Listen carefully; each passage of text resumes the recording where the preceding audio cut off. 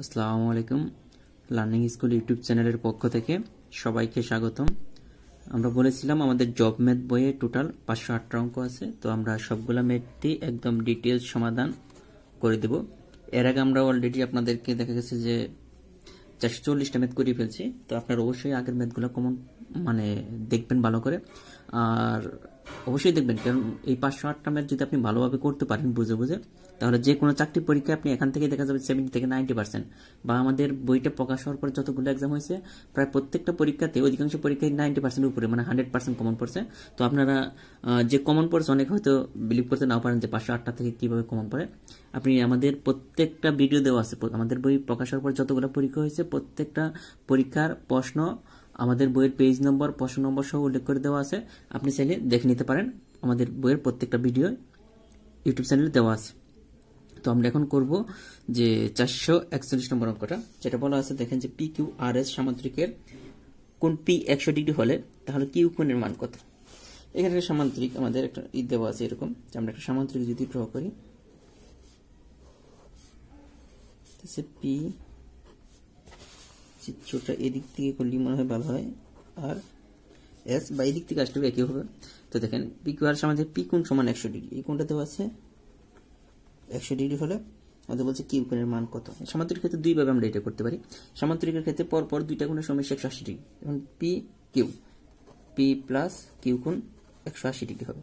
Same ভাবে আপনি যদি বলেন কিউ প্লাস আর কোণ, তাও 180 ডিগ্রি, আর প্লাস এস কোণ তারপরেও 180 ডিগ্রি হবে। আর একটা যেটা আছে দেখেন যে এস প্লাস আর বা পি প্লাস এস কোণ 180 ডিগ্রি। তার মানে আমরা কি পেলাম সামান্তরিকের ক্ষেত্রে, যে পরপর যে কোনো দুইটা কোণের সমষ্টি 180 ডিগ্রি। তাই যদি হয় তাহলে পি প্লাস কিউ এটার মান 180 ডিগ্রি, কিন্তু আমাদের এই পি কোণের মান দেওয়া আছে 100, তাহলে 100 প্লাস কিউ সমান 180 ডিগ্রি শুধু সামান্তরিকের ক্ষেত্রে এটা। তাহলে আমাদের কিউ সমান কত হবে দেখেন, 180 ডিগ্রি মাইনাস এই 100 ডিগ্রি মাইনাস হয়ে যাবে, তাহলে 80 ডিগ্রি হয়ে গেছে। তো আমাদের অ্যান্সার কিন্তু এটা 80 ডিগ্রি। আর একটা সহজভাবে করা যায়, একটা সিস্টেম আছে। এখানে সামান্তরিকের ক্ষেত্রে আমরা জানি যে বিপরীত মানে কর্ণদ্বয়ের বিপরীত কোণগুলো সমান, পি কোণের সমান হবে কিউ এই আর কোণ, মানে এই বিপরীত কোণ। তো এটা 100 ডিগ্রি হবে, এটা যদি 100 ডিগ্রি হয় এটাও 100 ডিগ্রি, তার মানে এই দুইটা মিলে পেয়ে গেলাম আমরা কত, 200 ডিগ্রি। আবার আমরা জানি চতুর্ভুজের সামান্তরিকের 4 কোণের সমষ্টি কত ডিগ্রি, এই কোণ আর এই কোণ কত ডিগ্রি হবে, আমাদের চতুর্ভুজের সামান্তরিকের 4 কোণের সমষ্টি 360 ডিগ্রি, 360 ডিগ্রি সম্পূর্ণটার সমষ্টি। তাহলে 360 ডিগ্রি থেকে আপনি যদি 200 বিয়োগ দেন তাহলে কিন্তু আমাদের থাকছে 160 ডিগ্রি, সরি 160 ডিগ্রি থাকতেছে। এখন আসেন 160 ডিগ্রি, কিন্তু আমরা জানি কিউ কোণ আর আর কোণ এস কোণ পরস্পর সমান, এটার এটা পরস্পর সমান, কারণ কর্ণদ্বয়ের বিপরীত কোণগুলো পরস্পর সমান। যদি সমান হয় 160 ডিগ্রিকে 2 ভাগ করে দিলি আমরা 80 ডিগ্রি পেলাম। যেভাবে করেন সেই অঙ্ক দুইভাবেই করা যায়। এরপর হচ্ছে দেখেন বলা আছে যে রম্বসের ক্ষেত্রফল কত। রম্বসের ক্ষেত্রফল সত্য হাফ ইন্টু কর্ণদ্বয়ের গুণফল, এটা পরীক্ষা আসে, আপনারা দেখবো। আমরা এখন রম্বসের ক্ষেত্রফল দিয়ে একটা অঙ্ক করবো। দেখেন রম্বসের ক্ষেত্রফল দিয়ে অঙ্কটা করবো। এখানে বলা আছে আমাদের দেখেন যে একটি রম্বসের কর্ণদ্বয় যথাক্রমে এত এত দেওয়া আছে, রম্বসের ক্ষেত্রফল কত। তো রম্বসের ক্ষেত্রফলের সূত্র কি বললাম আমরা, হাফ ইন্টু কর্ণদ্বয়ের গুণফল। তো কর্ণদ্বয়ের গুণফলের মধ্যে একটা 5 আর একটা 4.5 এটা। তো আমরা এটা যদি গুণ করি দেখেন একটা 5 আর একটা 4.5, তো হাফ ইন্টু 4.5 যদি হয় তা 5 দ্বারা যদি গুণ করেন আমরা করব 5 5 25 5 হাতে থাকে, গুণ ডিরেক্ট গুণ করবেন, গুণ করার পরে একবার পর দশমিক দিয়ে দিবেন। 5 5 25 5 হাতে থাকে 2 20 22, একবার পরে দশমিক দিয়ে দিলাম। এটাকে আবার আপনাকে কয় দ্বারা ভাগ করতে হবে, হাফ দ্বারা। হাফ দ্বারা ভাগ করার সহজ সিস্টেম দেখেন, আমরা এইটাকে যদি ভাগ করি ডিরেক্ট হয়ে যাবে কত, যেমন 0.5 কে যদি ভাগ করি 5 মানে 50, এটা হয়ে যাবে 25, আর এখানে 11 দিকে 22, আর না ভাগ করলে আপনারা ডিরেক্ট ভাগ করবেন, সমস্যা নেই। এটা অ্যান্সার হবে ক্ষেত্রফল, যেটা বলছিল হাফ ইন্টু কর্ণদ্বয়ের গুণফল। এটাতে চেঞ্জ হয়ে আসতে পারে সংখ্যা, বাট এই দুটো অঙ্ক পরীক্ষায় পাবেন। পরে যে অঙ্কটা আছে দেখেন যে বলা আছে এবিসিডি রম্বসের কর্ণদ্বয় পরস্পর অবিন্দু ছেদ করে ত্রিভুজ বিওসি হবে। এখানে যেটা আছে আমরা যদি একটু চিত্রের মাধ্যমে দেখি যে এবিসিডি রম্বসের, আমরা একটা রম্বস ড্র করি। রম্বস যার হইতেছে প্রত্যেকটা বাহু সমান, কোণগুলা সমকোণ নয়, তার বাহুগুলাও সমকোণ হবে না, বাহুগুলাও সমান না।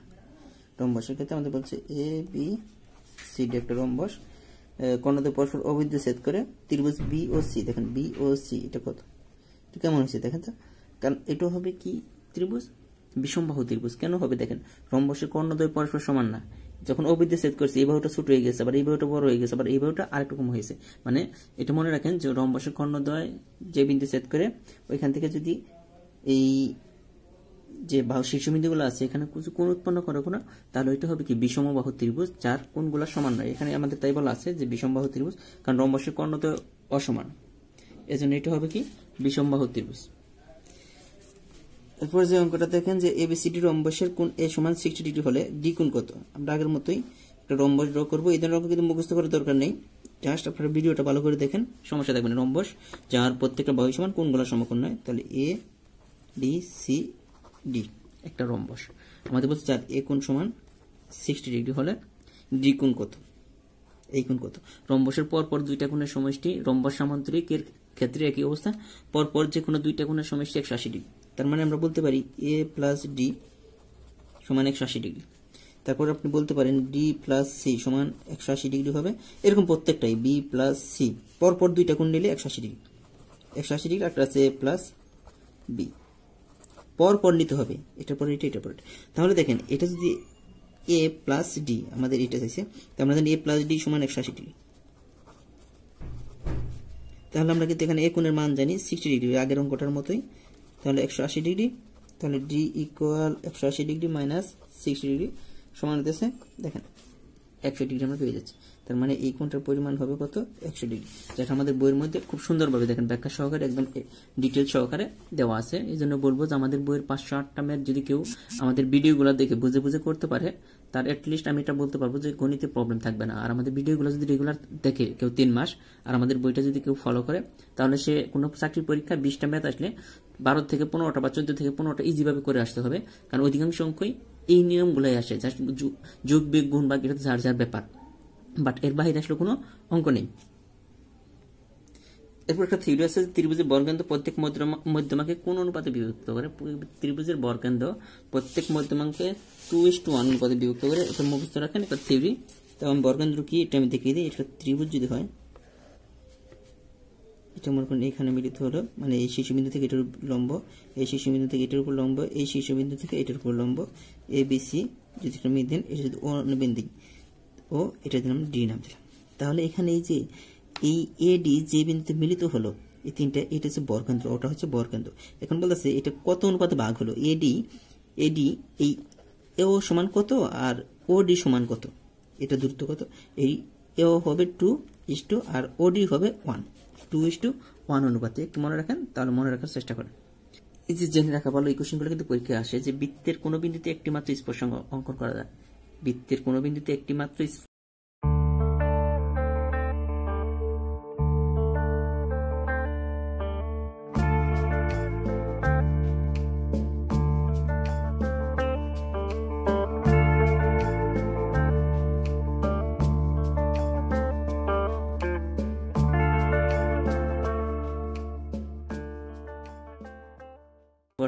অঙ্কন করা যায়।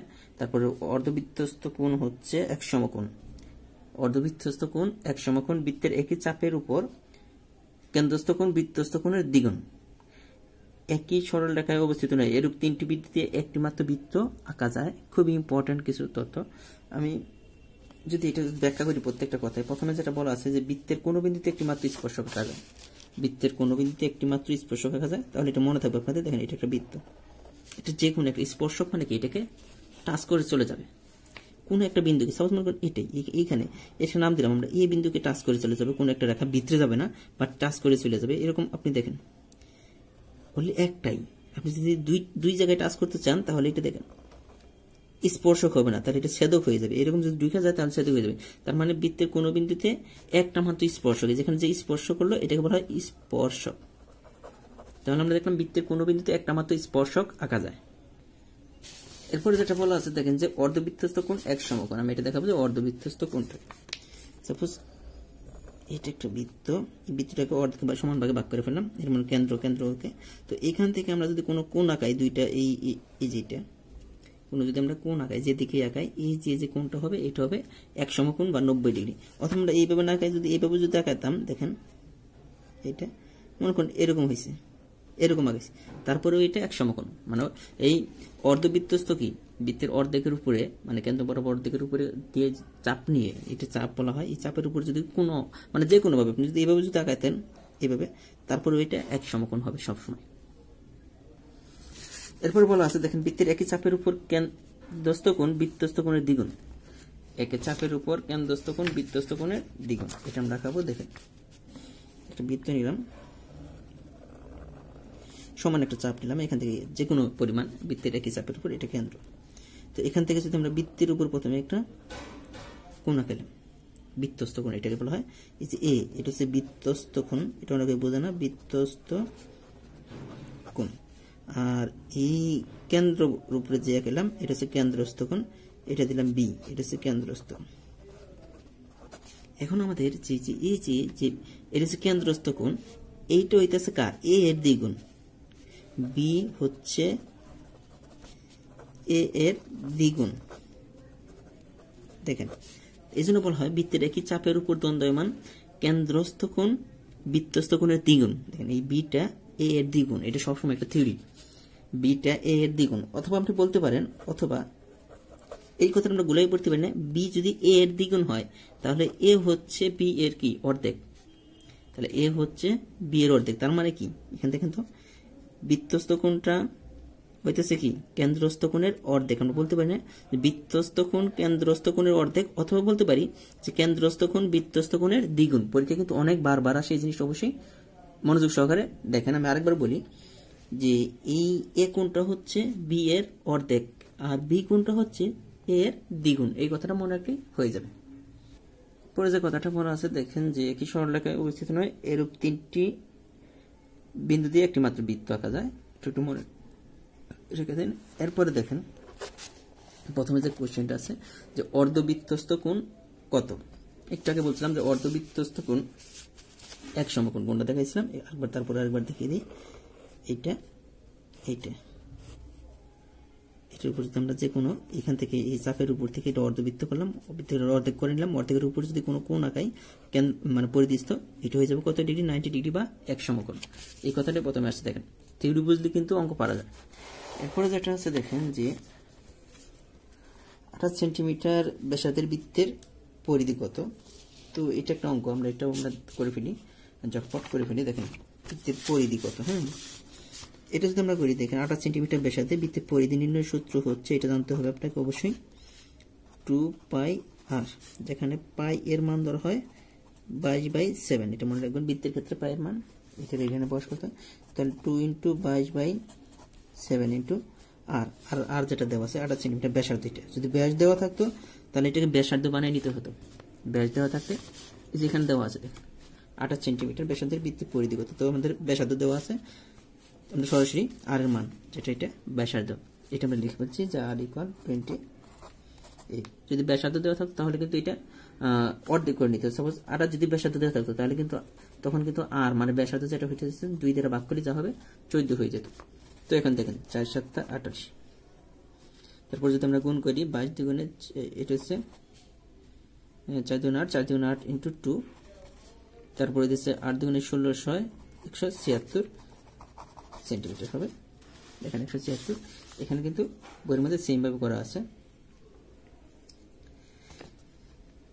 তো আজকের মতো এই পর্যন্তই থাক। আর একটা কথা বলবো যে আমরা রেগুলারলি বইটা শেষ হয়ে যাচ্ছে, আমরা এরপর প্র্যাকটিস ম্যাথগুলো সমাধান করব। এই জন্য আমি বলবো যে প্রত্যেককে যে আমাদের প্র্যাকটিস ম্যাথগুলো কেউ যদি করে আর যদি এগুলো যদি কেউ সমাধান করে তাহলে সে তার 100% প্রিপারেশন হয়ে যাবে। প্র্যাকটিস ম্যাথগুলো আমি রেগুলার লাইভ ক্লাস নেব, 1 থেকে 1.5 ঘন্টার একটা ক্লাস নেব, যেটা আপনারা দেখবেন। আর বই সম্পর্কে যে আপডেট আপনারা বলতেছিলেন যে আমাদের জব রিটেন ম্যাথ, তারপরে জব ইংলিশ, জব ডাইজেস্ট, এই বইগুলো কবে বের হবে? এই বইগুলো হয়তো বা 15-16 তারিখ চলে যেতে পারে, মানে আমরা চেষ্টা করতেছি তার আগে যদি পারি দিব, তা না হলে এরকম চলে যাবে। জব রিটেন ম্যাথ, রিটেন যে কোনো সরকারি চাকরি রিটেন এক্সামের জন্য আমাদের ম্যাথে এখানে মাত্র 350 থেকে 400টা ম্যাথ থাকবে, এর বাইরে আপনার একটাও করতে হবে না। এগুলো আমরা প্রত্যেকটা ক্লাসের মাধ্যমে সমাধান করে দেবো। জব ইংলিশ একই অবস্থা, যেহেতু বাজার প্রত্যেকটা বই বিসিএস এর সিলেবাসে রচিত, বাট আমাদের বইগুলো হইতেছে জাস্ট দ্বিতীয় তৃতীয় শ্রেণী নিবন্ধন প্রাইমারি মন্ত্রণালয়ের জবের জন্য। তো আসলে এগুলা জবের জন্য এত বেশি পড়তে হয় না, বিসিএস এর জন্য একদম মানে ছোটখাটো যত যা আছে সব পড়তে হয় একদম গভীর থেকে। বাট এগুলাতে দেখা যায় ভাষা যেগুলো আসে, কিন্তু আমরা সিলেবাস বুঝি না আসলে কি আসতেছে বা কি পড়তে হবে। তো আমরা দেখা যায় এলোমেলো ভাবে পড়া শুরু করি সিলেবাস না বুঝে, তো দেখা গেলো যে আমাদের টাইম চলে যায়, বা আমরা কি দেখি যে আসলে কোশ্চেনগুলো কমন, কিন্তু পরীক্ষার হলে গিয়ে মনে হয় যায় না এটা তো আমি পড়ি নাই, মানে পড়ছিলাম মনে নেই। আসলে কি হিউজ পরিমাণ তথ্য আপনি আসলে কি দ্বিতীয় সবার তো টার্গেট বিসিএস থাকে না, অধিকাংশ স্টুডেন্টের টার্গেট থাকে তৃতীয় শ্রেণী নিবন্ধন প্রাইমারি বা মন্ত্রণালয়ের জব তো অনেক ভালো, নবম গ্রেডের আছে, দশম গ্রেডের আছে, 8 গ্রেডের, ওখানে ফার্স্ট ক্লাস জব আছে, সেকেন্ড ক্লাস আছে। তো এগুলাতে দেখা যাবে আমাদের এই বইগুলো থেকে মোটামুটি আপনি যদি 100টা কোশ্চেন থাকে, এতটুকু আমি শিওরিতে বলে থাকি যে 80টা কমন পাবেন। আমাদের জব ম্যাথ যেটা আছে ওটা তো আছেই, জব ম্যাথ যেটা করে এই 4টা বই কেউ যদি নিয়ে ভালোভাবে পড়তে পারে তাহলে হয়ে যাবে। কারণ আমাদের এই দেখেন জব ডাইজেস্ট যেটা, এটাতে বাংলা, তারপরে বাংলার পরে হইতেছে বিজ্ঞান, কম্পিউটার আর সাধারণ জ্ঞান, মানে সবগুলা বিষয় পাবেন আপনি। ম্যাথ আর ইংলিশ বাদে সবগুলা কোশ্চেন আপনি জব ডাইজেস্টে পাবেন। আর জব ডাইজেস্ট এমন ভাবে করা হয়েছে দ্বিতীয় তৃতীয় শ্রেণীর সিলেবাস অনুযায়ী খুব শর্ট। আপনি দেখা গেছে সাজেশন ভিত্তিক কিন্তু প্রত্যেকটা বই। আপনি আমাদের এই বইটা যদি পড়েন তাহলে দেখা যাবে মনে করেন সাধারণ জ্ঞান সবকিছু মিলিয়ে আপনার 50 যদি মার্ক আসে, সবকিছু মিলিয়ে যদি 100 মার্কের মধ্যে 50 আসে, আপনি এতটুকু আমি শিউরিতে বলে দিব আপনি 40-এর উপরে, এই 50-এর মধ্যে 40-এর উপরে কমন পাবেন শুধু এই জব ডাইজেস্ট বইটা পড়লেন। তো ভালো থাকবেন সবাইকে। আরেকটা কথা বলে দিই, যারা আমাদের এই যে জব ম্যাথের জন্য বা এই বইগুলো 15-16 তারিখের পর ফোন দিলে বা আপনার এলাকার লাইব্রেরিতে জানলে আপনি পেয়ে যাবেন। তারপরেও যারা যে আমাদের জব ম্যাথটা নিতে চাচ্ছেন এখন 01913750815 এই নম্বর কল করলে আপনার বই পাঠিয়ে দিব। উনি আমাদের এজেন্ট, জন্না বুক হাউস, মিরপুর 10, বিশ্বস্ত লাইব্রেরি। কোনো সমস্যা নেই, কোনো সমস্যা হলে আমাকে জানাবেন, অবশ্যই আপনারা যোগাযোগ করতে পারেন। আর ভালো থাকবেন, আল্লাহ হাফেজ।